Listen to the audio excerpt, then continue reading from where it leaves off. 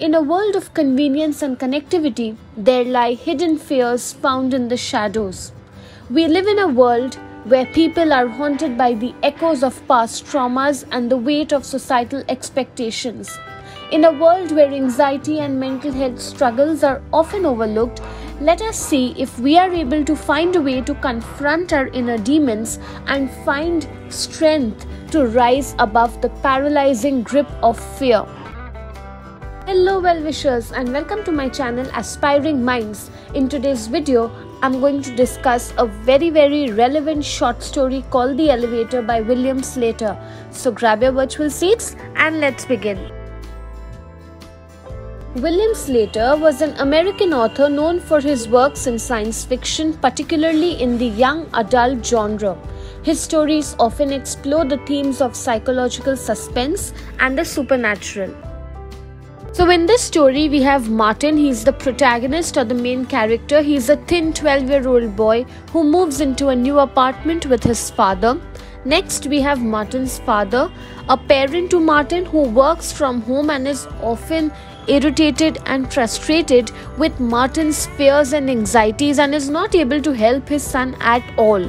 Thirdly, we have the fat lady. She is a mysterious and unsettling woman who repeatedly appears in the elevator, causing Martin distress and fear.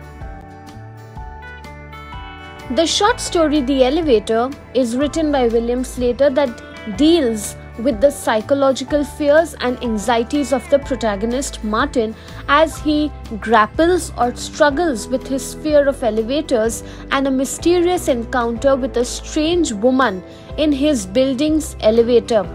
The main point of this story revolves around facing one's fears and the consequences of allowing fear to control one's actions. It explores the themes of psychological terror and the impact of anxiety on a person's life. So I'm quickly going to take you through a detailed summary part by part of the short story. So the story introduces Martin, a 12-year-old boy who moves into a new apartment with his father.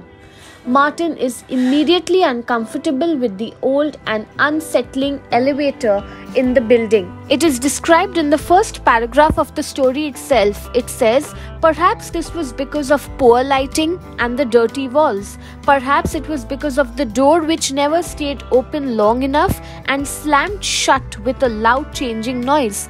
Perhaps it was the way the elevator shuddered or shook each time it left a floor as if it was exhausted. The stairs were no better. Martin tried them one day after school. There were no windows and the lights were not working. And in the middle of all this, imagine he lives on the 17th floor. Next, we see that Martin's fear of elevator stems from the poor conditions that the stairs are in and the elevator is in, along with his general anxiety about being in enclosed spaces. If I use a modern day word, claustrophobia. His father, however, does not understand this fear and he thinks that, this is not something which is very important and requests him to take the elevator instead of the stairs. The father is not at all thinking deeply about how to bring the child out of fear. Next, we see that one morning Martin meets a fat lady in the elevator who stares at him constantly. Despite feeling trapped and uncomfortable, he dismisses her behavior as odd. The lady is described as she had large fleshy cheeks and no chin, just a huge mass of neck. Her blue eyes were tiny but sharp. They seemed to be boring into Martin's face. She was wearing an old green coat that ballooned around her. So this is how the lady has been described. So you can see one after the other there are repeated fears that young Martin is having to come face to face with.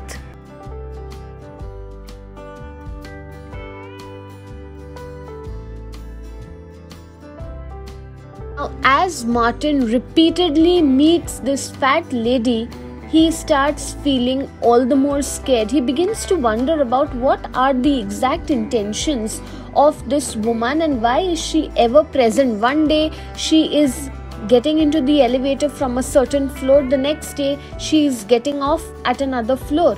So Martin now confides into his father about the fat lady's behavior, but his father is just not ready to listen. He knows that his son is crying, but he does not pay heed, and it is only when Martin comes to the room he starts crying. Poor little young boy, he doesn't know what to do in this situation.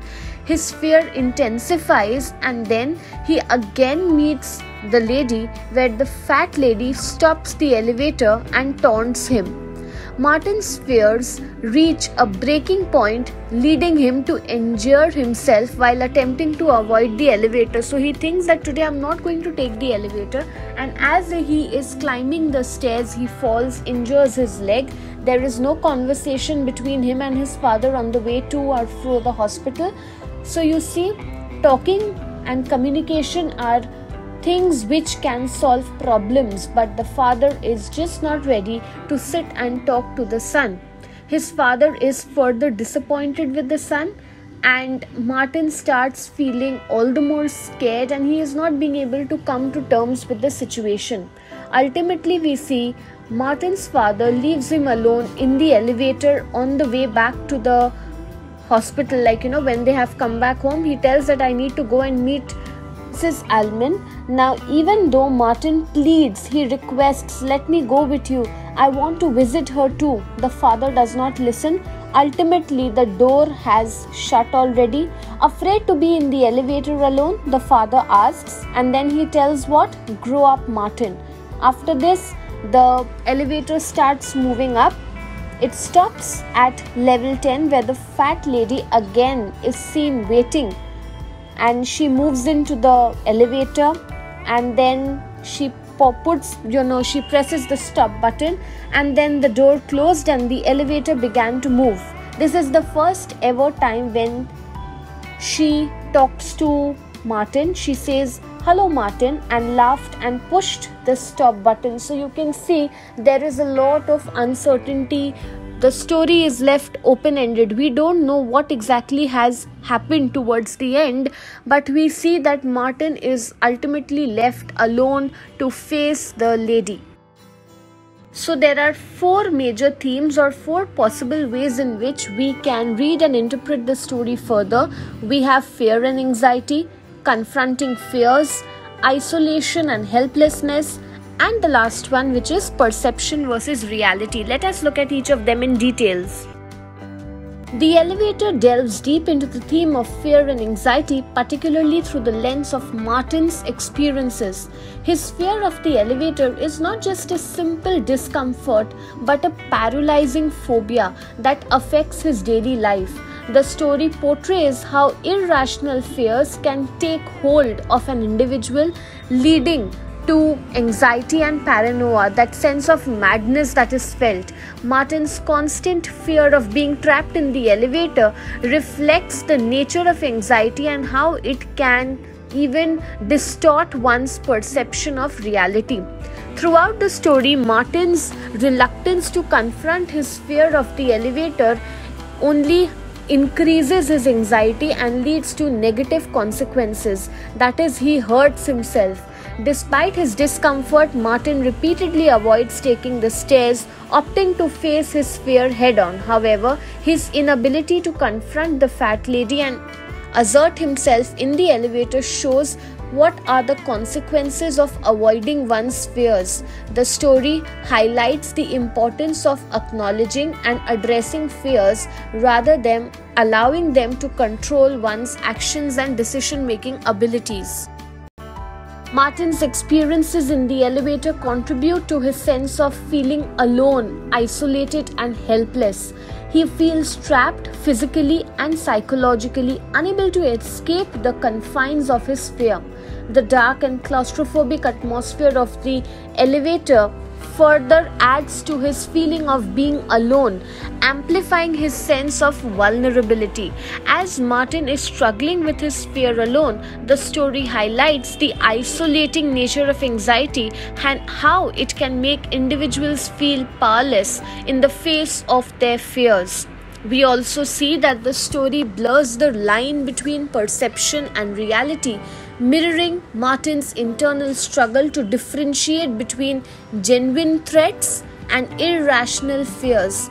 The ambiguity, the uncertainty surrounding the fat lady's intentions serve as an example for the boundaries which are blurred between reality and imagination when gripped with anxiety.